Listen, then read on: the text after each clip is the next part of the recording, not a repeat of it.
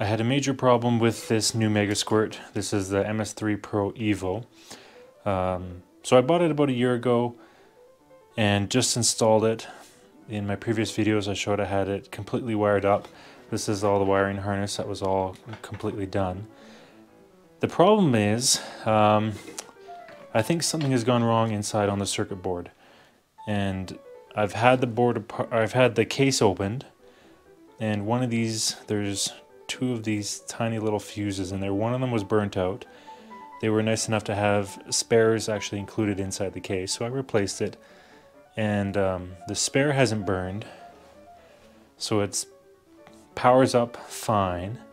Seems to do okay. The problem I'm having, or I had with it, is that two of the injectors would stay on all the time. So if it was powered up, the injectors would be clicking and opening, and it actually filled the engine full of fuel. So I had to drain all the oil out of the engine, and that was quite a hassle. But I drained it all out, took the fuel out, put it all back together, and I went through troubleshooting with this. I went through all the wires, I took down all the wiring and redid it all again exactly as specified in the instructions, and it kept happening. So basically I think there is something wrong with one of the injector drivers on the board. Basically I couldn't get any other injectors to fire except for the two that were on non-stop when the board was powered up. So this is going to go back for warranty work, and what I've done in the meantime is basically taken down all the wiring and connected my old Megasquirt 2. So this is a Megasquirt 2, the 3.57 circuit board. I took it out of my old project truck, which hasn't been run in years. So it's okay to take it out of there. I wasn't really thrilled to take something apart, but anyway, the plan right now is to use this to send the Megasquirt 3 back for warranty, or at least to be assessed by the vendor. And I'll probably use this on a different project. So if I can get the Megasquirt 2 to work fine, it actually has essentially the functionality I need for this project. It doesn't have a lot of the bells and whistles that the Megasquirt 3 has, but it'll be fine for what I need. So assuming the Megasquirt 2 works fine, the Megasquirt 3, I'll save that for another project. I do have another project in the wings that it would be great for, so that probably is what's going to happen. So as mentioned, I have gone through all the rewiring. It's basically all been completely rewired again, and it should now work with the Megasquirt 2. This is a computer from a Megasquirt 2. This is the 3.57 circuit board. So I bought this, I think around 2008, and I bought it for a project that was a small block Chevy and a K20 pickup. And it worked pretty well. I used it as my daily driver for a couple years after that, maybe a few years. And then it's been kind of sitting ever since. So the plan now is to use this Megasquirt 2 and adapt it for the LS. Now, one of the things that needs to be done is this needs to be modified in order to do an 8-cylinder wasted spark. This has one ignition output typically, but it can be modified to have 4 outputs. So with 4 outputs on wasted spark, it'll run 8 cylinders. So I've been researching how to modify it for 8 cylinders, and this is something new to me. So I read the Mega Manual a couple times. I think I've got it figured out, but we'll basically have to see if it works.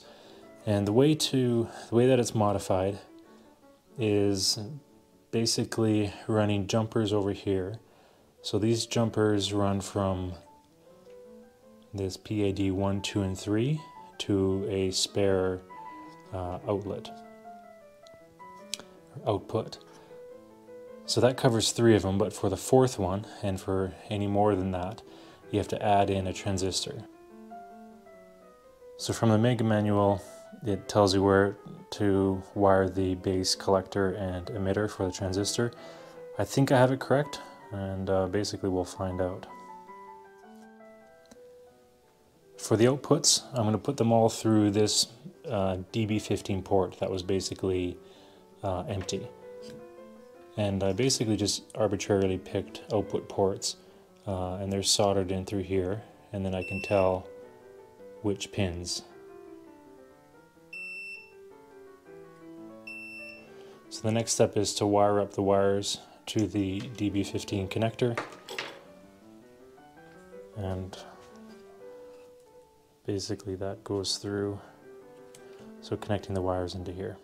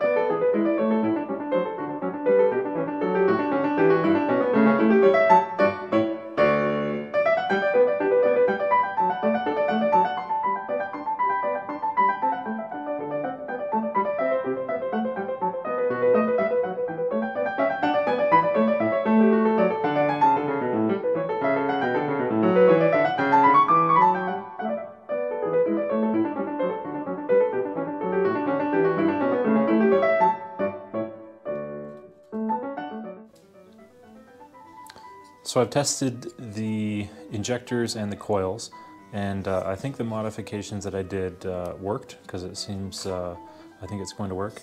I have one more modification to make to the circuit board here though, is for the CAN bus. In order to enable that, I need to run a jumper from JS6 to spare 1, and then JS8 to spare 2. And I'm getting that information from the Megasquirt manual. So JS6 and 8 are over here, and the spares are over here. So I'm just going to run jumpers on the back side.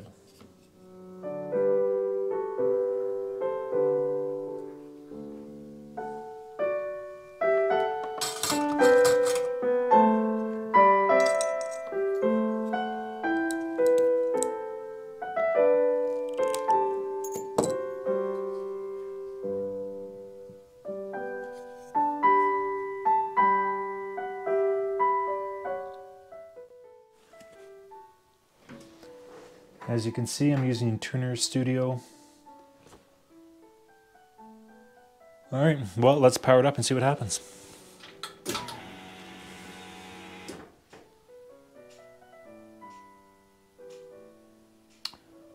Okay. So, I think this is looking favorable. I have tested this before, and the coils and the injectors are working. The latest modification was to get the CAN bus working for the O2 sensor, which might be working there. Obviously it's not running right now, so, well, let's see what's going to happen.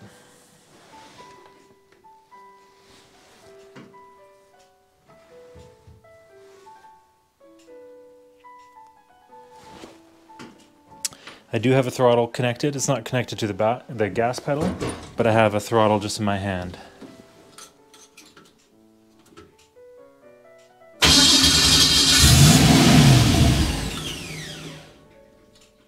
All right.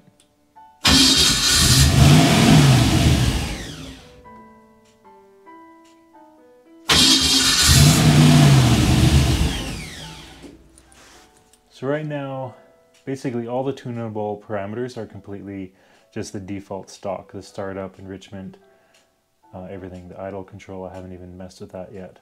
So just the fact that it kicks is pretty encouraging. Let's see if I can keep it running.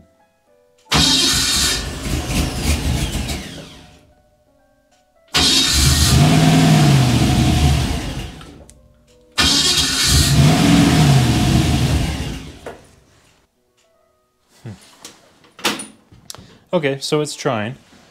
Obviously there's going to be some tuning involved now, and that'll be the next step. And that's, you know, part of the fun part of Megasquirt and fuel injection is getting into the tuning. I'm going to have to open up the door here because just from those few starts, That's my carbon monoxide detector. 327. I think that's actually fairly high dangerous levels. Anyway, I'll get some fresh air in here and then get back to tuning. So coming up, we'll be getting into the tuning of things. Thanks for watching.